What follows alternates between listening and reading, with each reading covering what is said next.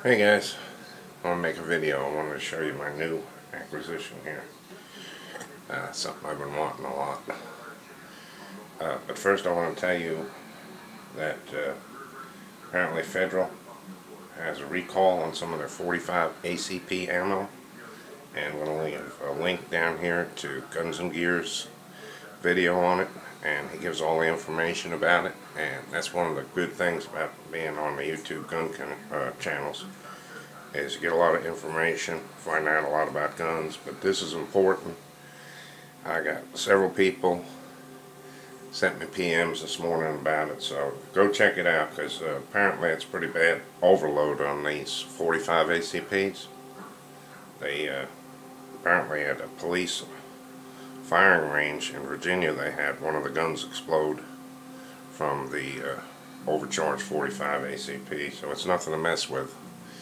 Just make sure you go over there and check it out. Like I said, I'll leave a link to Guns and Gear's video, and I'm sure there'll be others, but I would check out Vans, because he put in all the information there that you need to know about. Alright?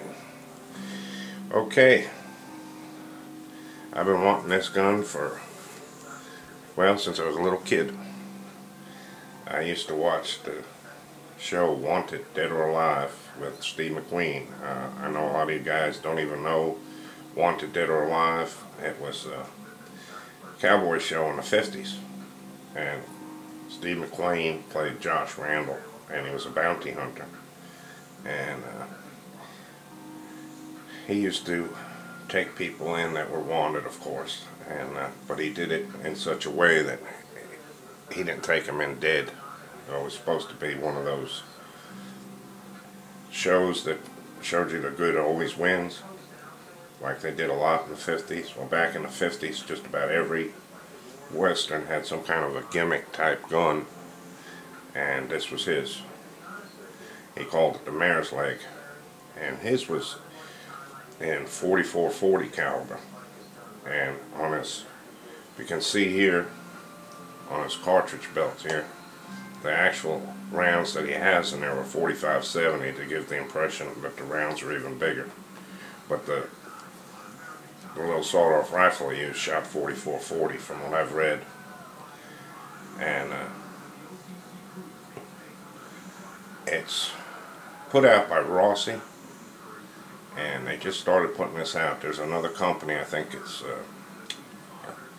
I can't remember the name off the top of my head, Puma or somebody, that puts out this rifle. There's a couple of people that put it out, but I looked them up and they want like $1,600–1,700 for it, where the Rossi MSRP is about $536.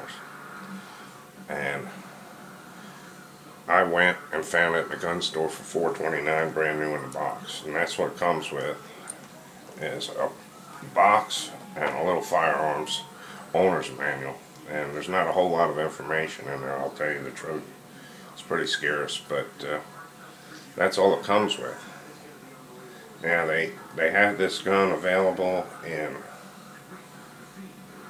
44 Magnum, 357 Magnum, and 45 Colt. This happens to be 45 Colt, 45 long Colt, and that's the caliber I really wanted in this Western type rifle, so I got it. As you can see, it's short.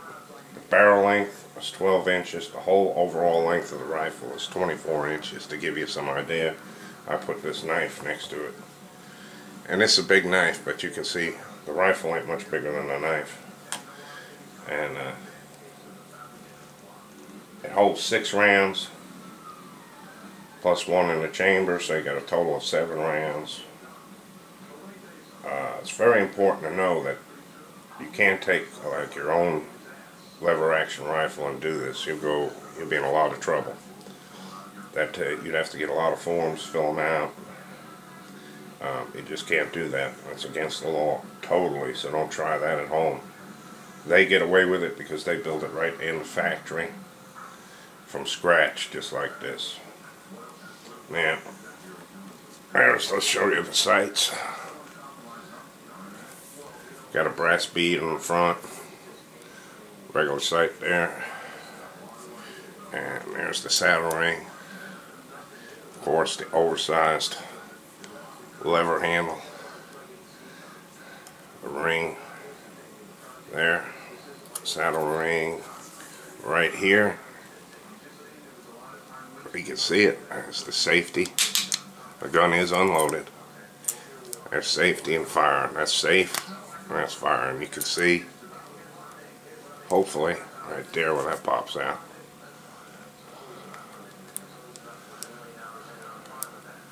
See that work. And this is the other side of it.